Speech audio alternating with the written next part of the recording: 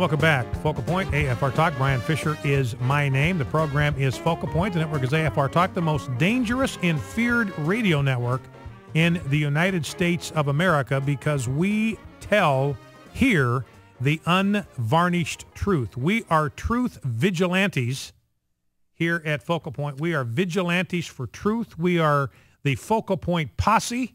We are in hot pursuit of the truth. We find it, we are going to tag it, and we are going to bag it. That's what we are about here at Focal Point. This is the home of muscular Christianity on conservative talk radio.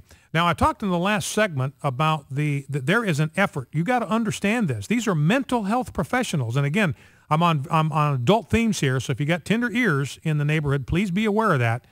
We're going to have adult themes to the bottom of this segment. Then we'll get on to some lighter stuff, but you need to be aware of that for the next 12 minutes.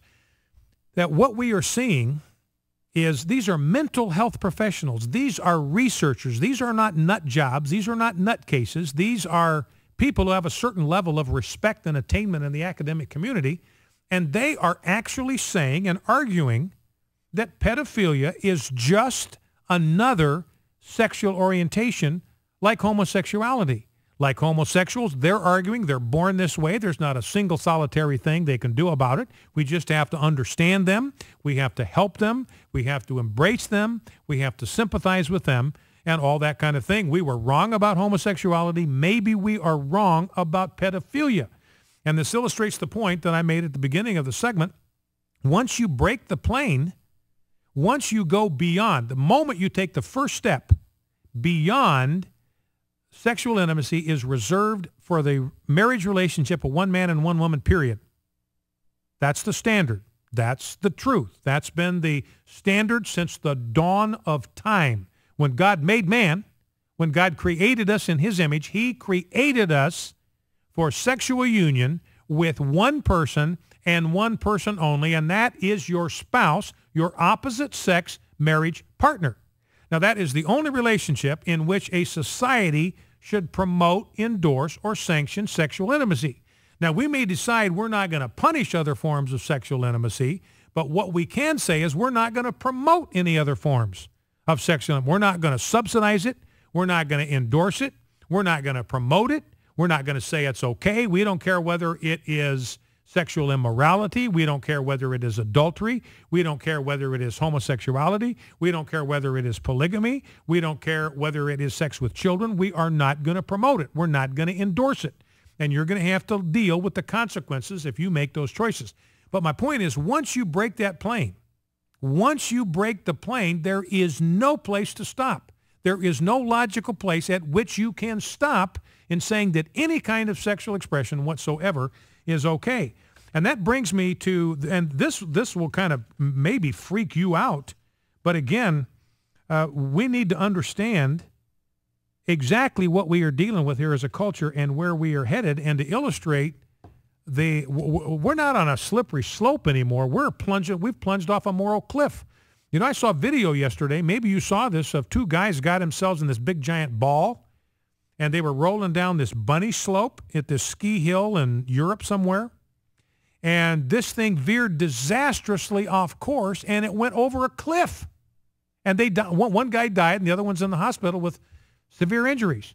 In other words, that thing took on a life of its own. That once it got off track, once it veered off, the first moment it veered off that bunny trail, because it was at some kind of bunny hill on the ski resort, once it veered off of that bunny trail, it was headed for the bottom of the abyss. And that's my point. Once we get beyond sexual intimacy is for a man and a woman in marriage, period. No ifs, ands, or buts, exclusive, that's it. No pornography, no prostitution, no fornication, no adultery. We're not going to legitimize any of that. We're not going to protect it. We're not going to promote it. We're not going to use tax dollars to subsidize it or give it special protections in law. Once you break that plane, there is no place to stop. Now, again, I apologize even for talking to you about this, but these are the issues that we've got to be aware of and got to be prepared to respond to. I'm looking at 3 articles here, 3 of them, all on sex with animals. And here is an article in Salon, which is a big-time left-wing publication. And here's the title of the piece, A Legal Defense of Donkey Sex. Here's how the piece begins. The prosecution of a Florida man accused of having sexual contact with a miniature donkey is unconstitutional, according to his lawyers. So we've got lawyers arguing openly in public court, in open court, that sexual contact, having a law that prohibits sexual contact with an animal, is unconstitutional.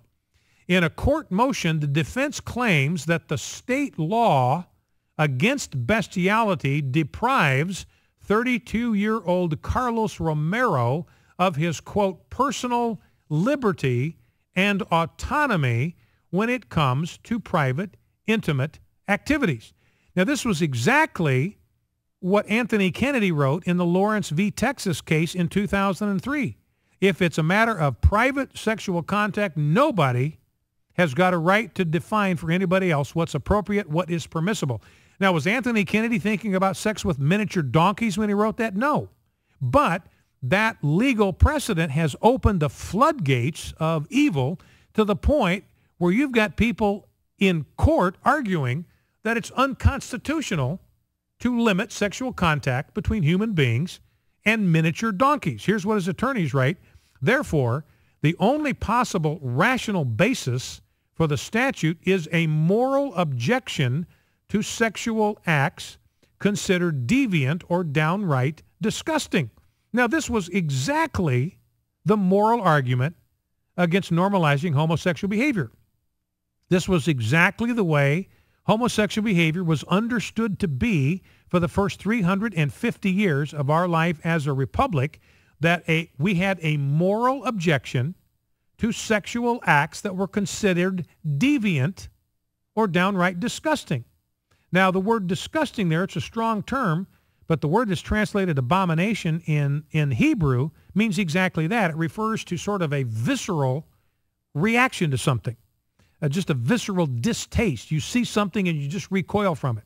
And that's the word that's used to describe homosexual behavior in the Old Testament. Now, that's not the only thing it's used to describe. So it doesn't put homosexual behavior in a class all by itself. I mean, there's a lot of things that are an abomination to God in the Old Testament. A false weight. That is, if you cheat at business, that's an abomination in God's eyes, just like homosexual behavior is an abomination in God's eyes, just like sex with animals is an abomination in God's eyes. Cheating in business is an abomination in God's eyes. Haughty eyes are an abomination in God's eyes. Sowing discord among brothers, according to Proverbs, is an abomination. He has a visceral reaction to it. And that's why we used to have laws against homosexual behavior, because we had a moral objection to sexually deviant behavior.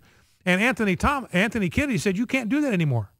You no longer can use the law to express moral disapproval of sexually deviant behavior. And now these attorneys are using exactly the same reasoning of the Supreme Court to argue that sex with animals is okay.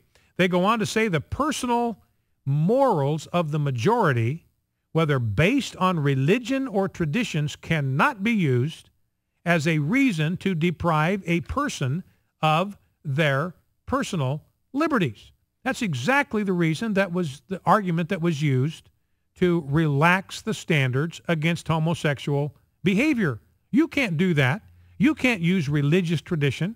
You can't use moral tradition to limit somebody's personal liberties. That's wrong. That goes back to the issue of morality. They're saying we're wrong to legislate morality, but that's exactly what they're doing. They're legislating their version of morality. Their version of morality, you can't say sex with animals is wrong. And they want to legislate that. They want to impose their morality on us. So let's forget that nonsense about imposing morality. That's all you can do. That's all you can legislate. The only thing you can legislate is morality. The only question is, whose morality is it going to be? Is it going to be the morality of degraded man, or is it going to be the morality of an exalted God? Those are the only choices that we have. And the only people that are, this is weird, but the only people that are arguing against bestiality, sex with animals, are animal rights activists. They're the only ones that are arguing against this. They're saying it's harmful to animals. Well, that's not my objection to it. My objection to it is that it is degrading to human beings. And we should not tolerate it. We shouldn't promote it. We shouldn't embrace it. But here's my point, ladies and gentlemen. The exact same reasoning that was used to lower the bar for fornication, to lower the bar for adultery, to lower the bar for homosexuality, is now being used right now as we speak to lower the bar against incest. I mean, who are we to tell a brother and a sister that they can't have sexual union? We are imposing our moral standards on them. Those are just religious and moral traditions. You can't deprive people of their personal liberties like that. And ladies and gentlemen, serious people are advocating this argument right now as you and I are sitting here having this conversation. The same argument is being used to relax the standards against pedophilia. You can't deprive somebody of their personal liberties. If a child is willing to engage in sexual activity and the adult is, why should we stop them? Why should we deprive them of their personal liberties just because of some religious or moral outdated tradition? And now the same exact argument is being used to relax standards against bestiality, against sex with miniature donkeys. Who are we? These attorneys, this is an open court. They're making a constitutional, legal argument that you cannot deprive somebody of their right to have sex with a beast of burden because of your moral traditions, because of your religious traditions. Those are outmoded. They're antiquated. We got to get rid of all of that nonsense. We can't deprive people of their personal liberty. So, it validates, my point here, ladies and gentlemen, is this validates everything that we have said from day one about the issue of human sexuality. So obviously what we must do, we must continue to advocate for public policy that enshrines only the union, the sexual union of a husband and wife in marriage, period. We ought to work toward that end. That ought to be our goal because that is the only standard that is healthy for a culture and for a society. Once you break that plane, once you go beyond that, we are headed into an abyss of moral darkness, and that's where we're headed. We're like the people in that ball going off the slope, heading down off the cliff into the abyss, and we're here to stand athwart history and yell, stop. Focal Point, AFR Talk.